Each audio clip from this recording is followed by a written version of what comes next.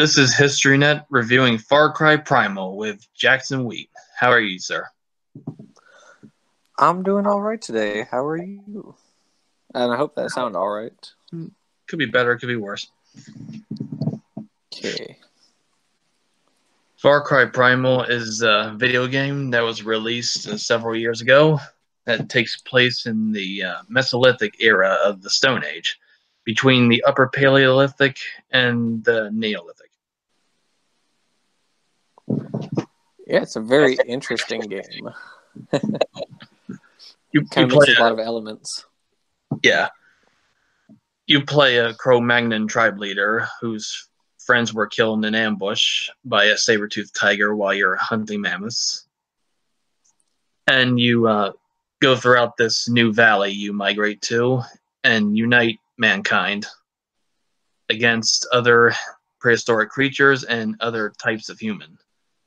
Strangely, though, the Neanderthals are also present, which died out like 30 to 20,000 years before the game takes place, which is 10,000 BC.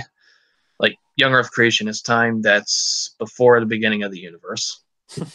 Keep that in mind. And your other rival tribes are proto-Mesopotamian colonists, which is 5,000 years too early. The Zila. Yeah. And the Neanderthal tribe will be the Udam, which is obviously a reference to the Ulam tribe, who were the protagonists of Quest for Fire. If you haven't seen that, don't watch it. Oh, okay. That's pretty cool. So, how accurate would you say this game is? Not terribly. Yeah, like you said, there's the Udam tribe, which you see you see very early on when you're like rescuing the woman from the saber-toothed cat. That's when you get the first good look at them. You see they've got the large brow ridge and the large nose and everything, or a very prominent brow ridge. And like you said, you got the Mesopotamians or the Proto-Mesopotamians who are far too early. So you've got a lot of anachronisms kind of being weaved together. You've also got anachronisms in terms of fauna, from what I can tell. For instance, I was just the other day, because I was thinking about this while I was playing. I came across what I think was a Brontothere in the game, because the game has its woolly rhinos with the big horns, but there's another group of rhino-like odd-toed mammals called Brontotheres. They're more closely related to horses, though, than rhinos, even though they look more like rhinos. And I came across one in the game, but as near as I can understand it, they had been long extinct by the Holocene. So I think cave bears were also extinct by that time. Yeah, possibly. The mammoths were on the decline. There weren't a whole lot of the last mammoths to survive were with the Channel Islands mammoths, I think, which were these dwarf mammoths out in was it off the coast of California, I think. Yeah, there's a variety of other species of animals that were probably not around in that area. The game takes place somewhere between Germany and Poland. Does it? Because that's interesting. Yes. I would have figured it would have been in Southeast Asia based on the fauna. It has dholes, the dogs that are running around. That's a Southeast Asian canid. And strangely, they're South American jaguars. That's right. Yeah. They also have tapirs, which are in Southeast Asia and also South America. So yeah, a real mix of fauna. Once you think of the game as time compression, you can have more fun with it. Right. Like the movie 10,000 BC, that drove me nuts. I vaguely remember that. That was the one where he saves the saber-toothed cat, right? Yeah. And there's like they use the mammoths to move. They were building ziggurats, wasn't it? Ziggurats and pyramids, which was thousands and thousands of years too early. Yeah. I remember bits and pieces of that, not a whole lot. But yeah, I enjoy Quest for Fire a lot more better. I'm not familiar with that one. It came out back in the early '80s, and basically they look for fire. This was before humans made fire from scratch, before they had to steal it from nature. And these Homo Erectus tribes ransacked the Neanderthal dwellings, and yeah. I think the oldest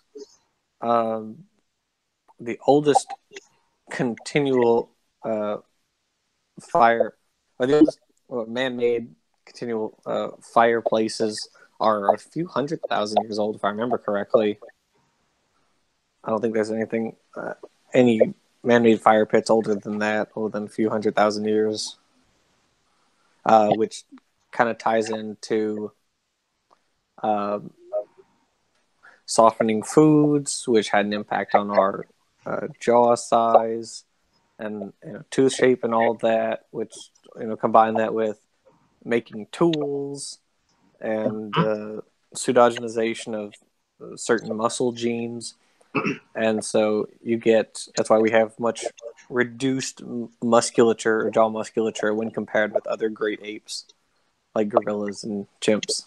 The discovery of and the use of fire is the next major step in human evolution after the primitive tools used by Australopithecus and then further made sophisticated by Homo Habilis.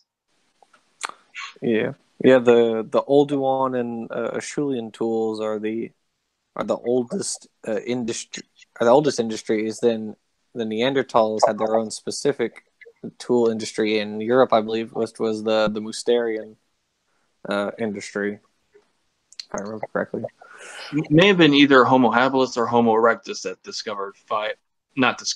started using fire about 2 million years ago, if I remember. Like by the time the game starts, it's already well perfected. So, right, yeah. I mean, you can just light your spear and start attacking things. It's also very sadistically fun to shoot flaming arrows at them. Yeah, and you can upgrade your weapons. That when you come across all these plants and wood and rocks, which it would be wise to pick them up every single time you come across them because you're going to need them sooner or later. Yeah, definitely. That's another anachronism. The grapple hook. Yeah. No one was probably running around with grapple hooks 10,000 years ago, scaling vertical cliffs and all that. Not that we know of, anyway. But we do know. Yeah, but we do know in the Mesolithic era that tools were more sophisticated than they were during the previous Upper Paleolithic time. Right. Yeah, I guess I'm not really surprised they had to grapple because I think most of the other games feature a grapple hook. I know Far Cry 3 certainly does. And what makes this game unique is that it's just about the only video game I can think of that takes place around the time of the like when you start to use can't remember what was it. Anyway, yeah, but it takes place. It's one of those rare games that takes place during the Stone Age, and the only one that we know of that cavemen are directly involved. Yeah. I think this game carries that title as the first, at least the first good caveman game. Yeah, I'm not familiar off the top of my head with any other ones, but I do really enjoy and appreciate this game. Of course, all the Far Cry games are fun as far as I played. This is the only Far Cry game I've played, but it was developed by Ubisoft, the team behind the Assassin's Creed series. Yeah, I've played a little bit of Assassin's Creed, but not a whole lot. What else? Their use of sort of animist religion. I Right. think that's sort of interesting. How, because I mean, you have a shaman who's got his mystical powders and whatnot. Yeah, and so he's he's doing all this stuff to help the different people, and it's like, well, we don't really know. I think the oldest one to date Hinduism, but of course that doesn't go back to 10,000 BC. Right. Religion. Go ahead. Yeah. Religion in general goes back 50,000 BC, around the time of behavioral modernity, which, according to older creationist chronology, would be when Adam and Eve lived. Intriguing. In this game, you play Cro-Magnon and unite mankind for the first time since then. Right. Yeah. It's this is like the major coming together of the Homo sapiens, because the Neanderthals and the Azila, who are also Homo sapiens, they all seem very they're in their fairly large groups also, but of course we're the good guys, so we're uniting all the good guys. But I do think it's interesting that it's this it's this animist religion, which I guess kind of makes sense. There are a lot of that's kind of I guess that's considered by to be like the primitive form of religion. Generally, it's like the animism, and then you have a set of deities or a deity, and it kind of progresses from there. There's this statuette of I can't pronounce how you don't know how you pronounce it. It's called the L something. There was a statuette of a cave lion, which they may have seen God as back then. Yeah.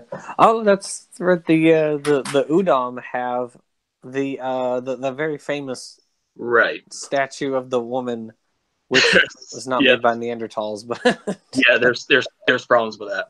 Yeah. The stone woman may have been.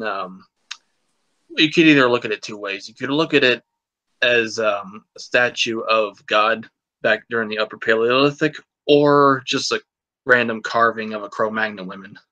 Like there's numerous ones of those. And the Neanderthals did not have religion that we know of. Right. It's very, the arguments for Neanderthals having religion are very contentious. And since we really don't have any, well, I mean, culture in general is very hard to preserve through the fossil record. Yeah. We have a few smatterings of evidence for fire throughout the recent fossil record. We have a few tool industries over the past few million years, but what was the culture of different tribes of Homo Erectus, for instance, if they had culture at all? Well, we'll never know, probably, because these sorts of things don't lend themselves to be incorporated into the fossil record. Yeah, there's this really good documentary, you've probably seen it, Walking with Cavemen. They've shown Homo erectus like 2 million years ago, and then they fast forward 1 million years ago and see what tools are they using now. It's the same stone axe that Homo Ergaster, which is basically the same species, used 1 million years beforehand. Their technology has not advanced in all that time. Yeah, well, when you were taught by your father, who was taught by his father, who was taught by his father to bang two rocks together to make a little hand axe, why change it? Yeah, like you don't think about it, you just do it, like how a bird builds his nest. Right. And there's interesting talk about, did they leave certain tools in certain places while they were hunting, so that when the antelope and whatnot migrated, would they come back to these same locations where they'd bury their tools the year before, so they wouldn't have to craft tools as they went, really, which I think is an interesting idea. As for the religion of the Proto-Mesopotamians, the Azila, they were basically sun worshippers. That's right. Yeah, they're very obsessed with fire. And for some reason, there's this. They were painted in blue, which is kind of references the Mayans from Apocalypto, which themselves were based on the Aztecs. But It's a daisy chain of wrong, isn't it? yeah, oh, it's Wow, no, so that's pretty funny. Well, you got to get them in somehow, I guess. But yeah, there are a lot of really interesting hypotheses as to how and what the early religions were like. But we might never know, simply because we're the last man standing, and we're the only organisms, it seems, that have religion, and the our closest living relatives don't display any religious tendencies, as we define it in normal sense, not like how Ken Ham and his groupies define it as like something you hold in high passion or high regard. I was hoping not to profane this game review with his name. Oh, sorry. We can cut that part out. But we don't really know if any of our other, or how far back religion goes, for instance, if it goes back very far at all. We're pretty sure it goes back 50,000 years when the Big Bang of human consciousness took place, and then we started to create art and all those other things that make us definitively human. 50,000 years ago. Interesting. I'll have to read up on that, I guess, because the agricultural revolution was 10,000 BC. Right, where this game takes place. Yeah. Not to do any spoilers, but for the epilogue, it's basically you start one of your tribesmen who you recruit starts to farm or plant seeds. Okay. What is it? Because we kind of divide humans into the archaic Homo sapiens and modern Homo sapiens, and the Cro-Magnon are just one of the groups of modern Homo sapien. And strangely, the Neanderthals were depicted as cannibalistic. Yeah, I don't really understand that. It's like, well, I don't have any reason to suggest they were cannibals. In the context of the game, they thought eating humans would gain them strength to withstand the bitter cold, the last push of the Ice Age back then. Yeah, it's very interesting because, I mean, you want to withstand the cold, make clothes. There are lots of large woolly animals still around we can kill and skin to make clothes. Neanderthals were also depicted as more sophisticated in this game, but also more brutish, which they probably weren't. Like, there's the stereotype that they were these dumb brutes, but that's likely not the case. We see animals that are more intelligent than that, like dogs and dolphins, and it would stand to reason Neanderthals were intelligent to some extent. Oh yeah, I mean, we have records of them caring for like the disabled, for instance. There are skeletons of people who were like disabled and showed signs of healing and whatnot, and so we could tell, okay, they took care of these people, and I mean, they were just our sister species, or just one of our sister species. Right. It was Homo sapiens, Homo Neanderthalensis, the Denisovans, who were the Denisovans were African Neanderthals, if I remember. Oh, they were Asian. Yeah, Asian. African. Well, they weren't Neanderthals. They were another species. We were all different species, and there was limited interbreeding among all of them, which is why people of Southeast Asian descent have some Denisovan DNA, and people of European descent have some Neanderthal DNA. And by the time that the Upper Paleolithic, which was defined by behavioral modernity, it was just us and Neanderthals who were copying us later on. But after they died out, it was also the Red Deer cave people in China, which, if I remember, died just a few thousand years before the game takes place. I'm not really familiar with them. What were they doing? What we know is that they were just cooking red deer in a cave, which is why they call them that. Interesting. There is, interestingly enough, evidence of a there's another human species that was in, or that interbred with the Melanesians, but and it left some genetic evidence in modern Melanesians. That's really all we know about it. We don't have any fossils of it. Yeah, that's the name of the people. They may be their genetic successors in a way, like how Caucasians and Asians share a bit of Neanderthal DNA since they interbred. Yeah. Yeah. Anthropology sure is interesting, isn't it? Yeah. Because you had your Erectus, who left Africa and went all over Eurasia, and then later you had the Homo sapiens and Homo Neanderthalensis branching out of Erectus in Africa, who then also left Africa and colonized elsewhere.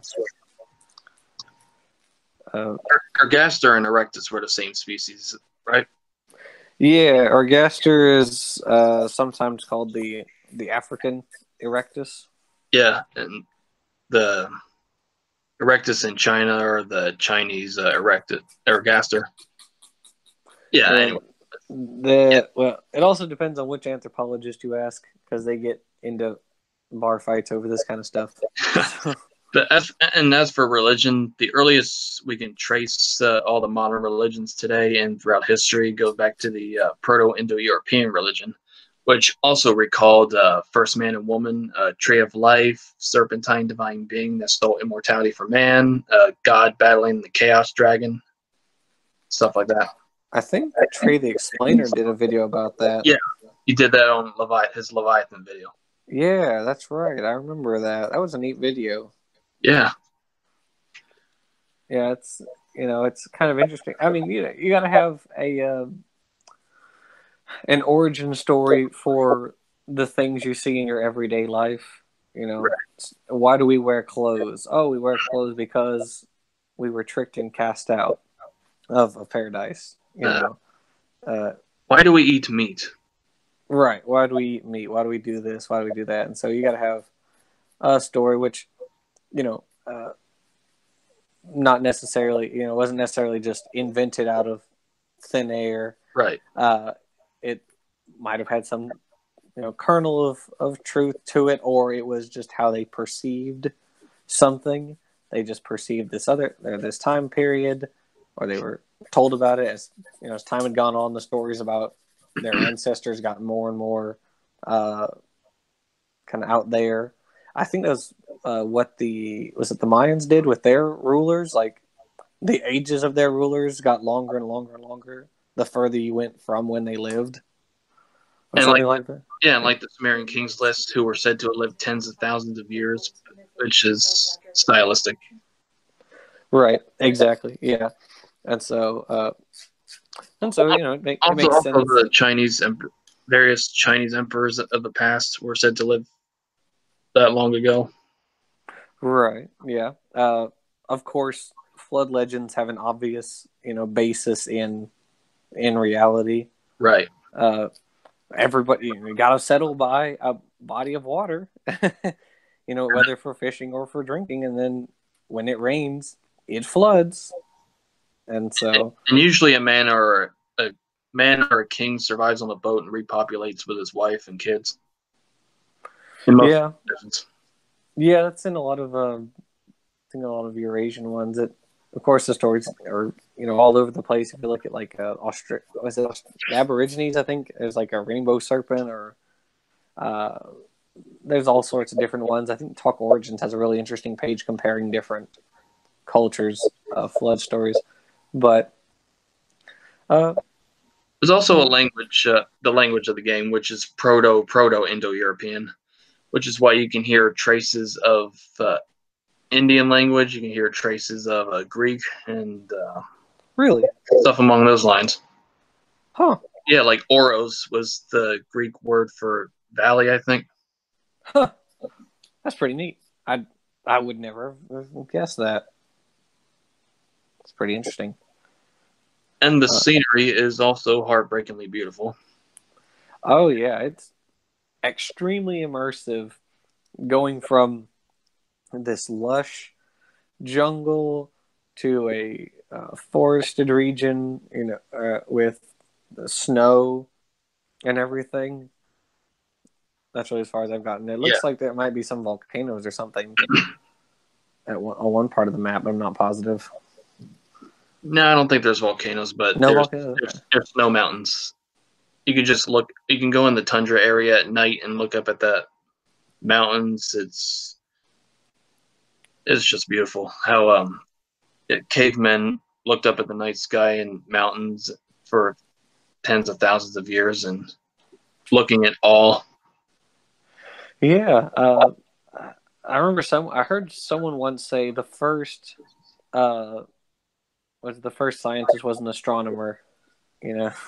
Maybe because you got to look up at the stars and figure out when winter's coming or when summer's coming and which direction to go, things like that. And during the day, there's the beauty of lush, thick redwood forests of Germany or Poland, whichever which, back in the Stone Age. Yeah, unfortunately, lots of stuff we don't really have anymore. There's also Easter eggs in the game as well. There's a reference to Metal Gear, and reference to Assassin's Creed, and a reference to the Flintstones even. You go at the bottom of a certain lake and you find the car Fred Flintstone used. That's great. Yabba dabba doo. Yep, that is pretty funny. I actually used a picture of the Flintstones for a video I did on this guy named Beyond Science. Flintstones archaeology. Yeah, because he's like I don't think he's a Young Earth creationist. I think he's just a conspiracy theorist, but he was using Young Earth creation stuff. It's very bizarre. But regardless, that is pretty funny. I'll have to be on the lookout for that. Last time I was in one of the lakes, I got attacked by a fish, a large toothed fish. Yeah, bite fish. Yeah, the bite fish. I don't know what those are the analog of, other than horrifying fish. There's there's also boss levels in the game, which are the saber-toothed cat that attacked your party at the beginning of the game. Then there's this mega cave bear, and there's a pack of snow wolves, which when they work together, they're a deadly trio. And there's this giant mammoth in the tundra area. Oh yeah. Yeah, those are the boss levels apart from the leader of the Neanderthals and the Proto-Mesopotamians. I haven't come across. I mean, I know where the saber-toothed cat is. I see him on the map, but I have not gotten to him yet because I'm still kind of in the main area running missions and stuff. And just got the ability to ride mammoths, so that's something. Sweet.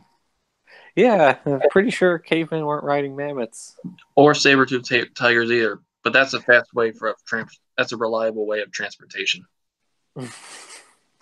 Yeah. They also did that in wasn't it Brother Bear? They rode mammoths. No. Just no. Yeah, it's like no. No one was when you saw an elephant, you saw food or death, not a ride.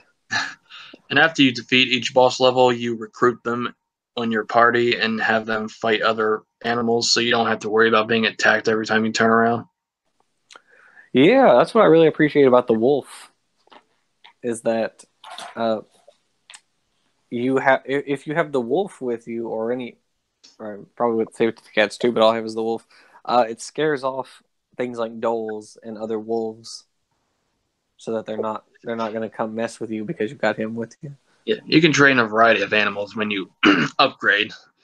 You talk to the shaman, and then when you upgrade about weapons, you talk to one of the other Cro-Magnon you rescue and recruit to your tribe. Yeah. I'm sorry, go ahead. Yeah, you also upgrade the village whenever you can and get as many resources as you can, because that'll help you further in the game. Also, when you attack the other Neanderthal and Proto-Mesopotamian forts, I said ports, There are forts, and reclaim them as your own, and bonfires set posts. Yep, that's also a carryover from the older Far Cry games, the posts, because you got to do that in Far Cry 3. You go around and take the forts from the bad guys, and calling your guys to come and take it over and whatnot. And go ahead. Oh, Oh yeah, I forgot the dog, the wolf. I think it's supposed to be like a kind of a nod to domestication of the wolf, but into the dog. But dogs had already been domesticated by that point, right? By like 12,000 years ago, something like that. Yeah, there's a movie out there that came out recently. It's called Alpha. Oh yeah, I never saw that. I probably should. Yeah, you should. And also the Cro-Magnon village is fairly accurate for that time. The mud huts. Yeah, I just got the you're just taking like furs and sticks and mud and whatnot, and fashioning these pretty simple huts. Of course, your character Takar lives in a cave. Right. He's the caveman. And the Neanderthals, who were the cavemen, they just live in caves. And the Proto-Mesopotamians, they live in these lake houses that didn't come around until the later Neolithic times. Yeah. Like I said, time compression. Yeah, they also the forts that the Udon build are very intricate forts. I mean, they have like spikes. Yeah. They take sharpened sticks and make them spikes, like ringing the camp, and things like that. Pretty sure that wasn't in use, but oh well. They're more sophisticated, but more sophisticated and more sadistic in this game than in real life, probably. Right. Actually, if they have their own personalities, like dogs have their own personalities, but yeah, it would depend on the person. I mean, they're just people just like us. A little bit different, but pretty much they were just our sister species. But yeah, in the game they're just brutish animals trying to kill you. So yep, and so are the Proto-Mesopotamians, us basically. Yeah, they're all about capturing people, burning things, and all that. And it's like, why? Neanderthals eating people, and the Proto-Mesopotamians sacrificing them. Yeah, let's leave that to the Aztecs to sacrifice people. I don't know, some that wouldn't be far sacrifice. I mean, sacrifice culture has probably cropped up more than once. It might have cropped up in Eurasia also. I don't know what the frequency of that was. Yeah, and the shaman Rafiki was burned up by the Proto-Mesopotamians, which is why. That's why he looks like that. Was he? Okay. Oh yeah, and there's the guy who got his arm, the tool maker who got his arm eaten by the Udon. Yeah. A cruel twist of fate. and he pisses on you when he meets you. Literally. Yeah. Yes, he does. Yes, he did. And there's also the hunter, this old woman. It's old by then. She's the one that introduces you to the that points out the bosses on your map. Yeah. There's also the warrior that looks like Solid Snake. The bandana over his and his missing eye. Oh yeah, I just met him recently. Wait, not Solid Snake, Naked Snake, Big Boss. He looks like him, kind of. I just met the guy with the bandana over his eye. Yeah. Yeah, he's an interesting character. And there's two more characters you have to recruit. There's you end up recruiting a Neanderthal and a Proto-Mesopotamian on your side. One will help you get inside information on the how to attack the Neanderthals, and then the Proto-Mesopotamian will do the same for them. And also, he'll be the one to start agriculture around that time. Of course, of course. I didn't spoil too much, did I? A little bit, but that's all right. I mean, the game's been out for a few years, so I think it's all right at this point. Yeah. Spoiling's a little bit okay. Is there anything else that is like out of time or really interesting about it? Let's see. Other than the species of animal, there's certain type of fauna and flora. Yeah, it is really their use of fauna is very interesting. It's a mix of places. Southeast Asian critters, plus like more northern animals, because mammoths and woolly rhinos. Basically, the feel of Stone Age Europe with time compressed together. Yep. Fun times. Yeah, and chronologically, it tends 1,000 years before the Assassin's Creed series, which itself spans human history, but it's within. I played one of those. Yeah. I played the Revolutionary War one. That was pretty fun.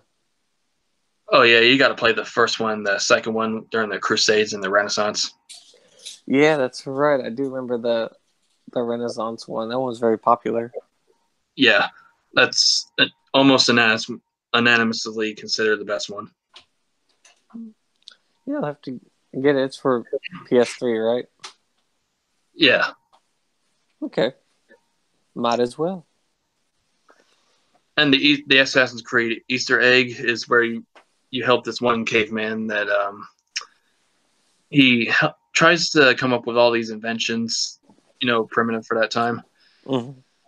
There's a lot of gag jokes in there, but one of them, he jumps off a cliff and accidentally lands on. He tries to fly like with 2 bird feathers, try to accomplish human flight, but ends up falling down and landing on hay.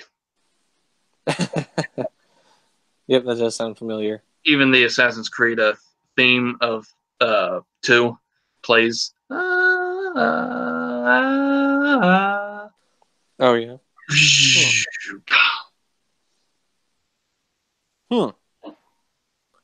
That's interesting. So, what would you say is accurate about this game overall, and how would you rate it?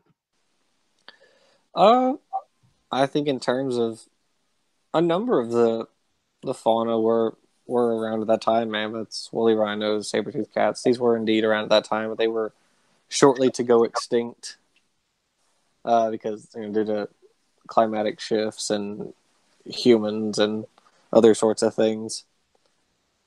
I think for the most part, a lot of the weaponry seems pretty normal for that time. Spears, bow and arrow, probably club. I don't know. Yeah, likely club. The gameplay, if we forgot to touch on the gameplay, it is pretty good for that time, considering. Yeah, it's the normal Far Cry sort of gameplay. All the controls are the same. It's hiding in bushes and running and all sorts of stuff. It's all pretty normal for the Far Cry games, which is pretty good. Yeah, it's pretty easy to navigate. And so, would you on a 1 to 10 on the accuracy scale? 1 to 10 on accuracy? Yeah. I give it a 6, I guess. In terms of fun, 8 or 9, but yeah, accuracy, I give it a 6. There are people and there are animals. And both. Yep. And so, but not at the same time. Any closing thoughts? Buy the game today, available in the App Store. And please, Ubisoft, send us money. We will hawk your wares. Go to GameStop at your nearest mall immediately. Right, exactly. Is it the same company that made Zoo Tycoon? No, it's Ubisoft. They're behind Assassin's Creed. It's what they're mostly known for. They did Spore though, didn't they? I don't know. I think Ubisoft did Spore, but no, Zoo Tycoon is a different one. That's a different. It's all the snake. No, oh yeah, I know what you're talking about. No, that's not Ubisoft. I don't think. I know what you're referring to though. I want to play Zoo Tycoon so bad. Well, regardless, that's not what we're talking about, Savannah. But yeah, so really fun game, and I like it a lot. Yep. I'm glad I got it, and excited to continue playing it. Okay, this has been HistoryNET and Weedy Jackson reviewing Far Cry Primal. See you next time.